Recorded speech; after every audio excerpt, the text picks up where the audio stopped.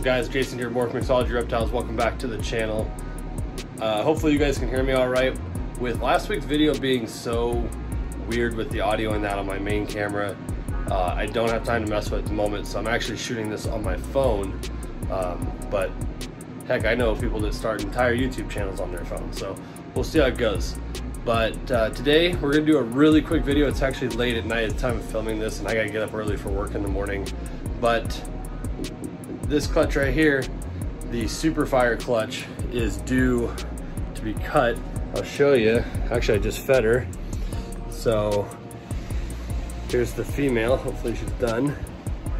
Yep, just fed her. So this is Fiona, the fire female. Again, repeat clutch from last year. And if I can find it, it's over here. And then, oh, it's going into the shed, so it doesn't look too good. But Drake, the Dragonfly Pastel Pinstripe Fire male. So again, repeat pairing from last year. Remember last year we only got like 1 or 2 Super Fires or something like, not great odds. So hopefully this one's better. It says the 4th of July on the tub, but it's the 3rd at the time of filming this, and so day 55. And I opened the tub to check on them, and there's already a bunch of pippers, and a couple look like they're almost out or all the way out. So anyway, so let's go ahead and get into that and cut this clutch and see how we did on 10 eggs from Dragonfly to Fire. All right, so we've got Drake to Fiona. This is that repeat clutch from last year. Fire, or Dragonfly. So Pastel Pinstripe Fire to Fire female. This year we got 10 eggs. Last year we got 11. And only 2 Super Fires last year, and only 1 of them made it, unfortunately. Hopefully the odds are a little better here. Just so you guys are aware, if you look in here, obviously we got 2 that are completely out, a nice fire and a fire pin, and a Super Fire that's about 60% out. This is day 55, folks. So these guys pipped, 2 of these guys pipped on day 54. I've got another one that's already cut, so we're gonna go ahead and just finish cutting these. So I can go ahead and take this egg out, it's empty. Let me take this egg out and it's empty. We'll go ahead and finish egg 4 here that's already got a slit in it. So in this case, I'm just gonna finish the slit. I'm actually gonna, with the rest of these, try the way that Billy at Mutation Creation does it with the one strip down the middle. But this one's already started, so we're just gonna finish it for it.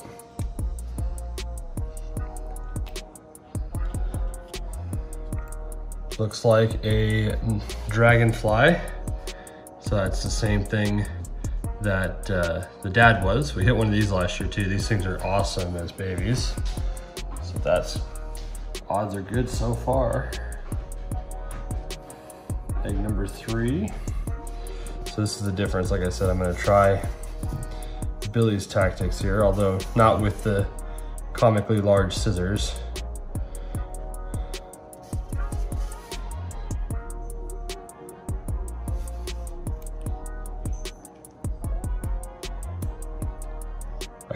I can understand though why he uses regular craft full-size office scissors for that. But okay, so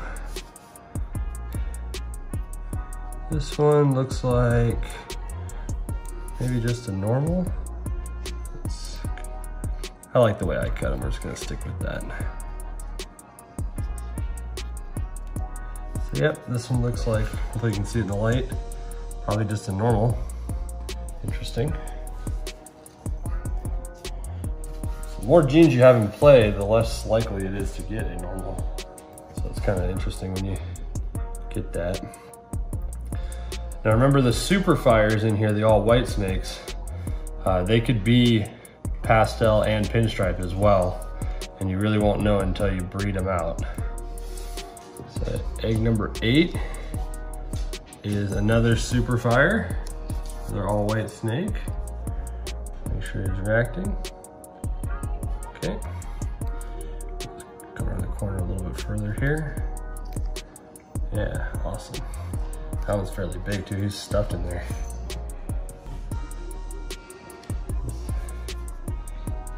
one is kind of in our way here. Here we go. Here's egg number 2.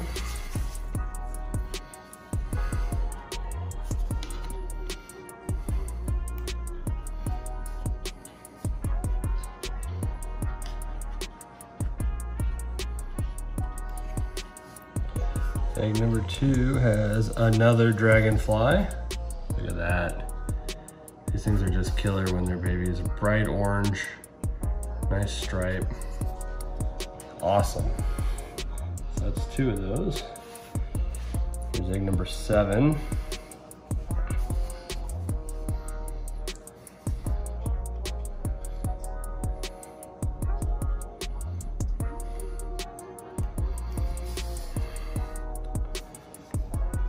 Egg number 7 is a firefly, looks like. Really reduced firefly. That's gonna be awesome when it comes out. Very little side pattern here. That's cool. Pastel fire there. I'll save egg number 1 for last. Here's egg number 9. Or 6 rather. 9's over there. I think 9 had that other super fire in it.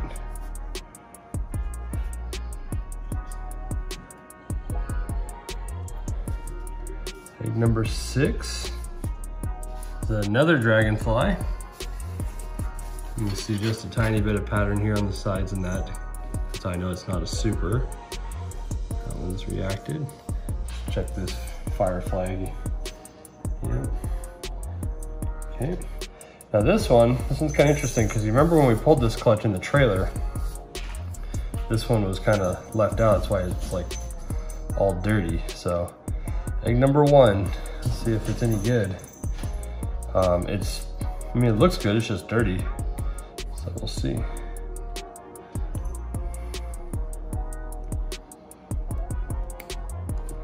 Egg number 1 is another super. Look at that. Another all white snake. It's reactive, that's good. We'll get this albumin back in here.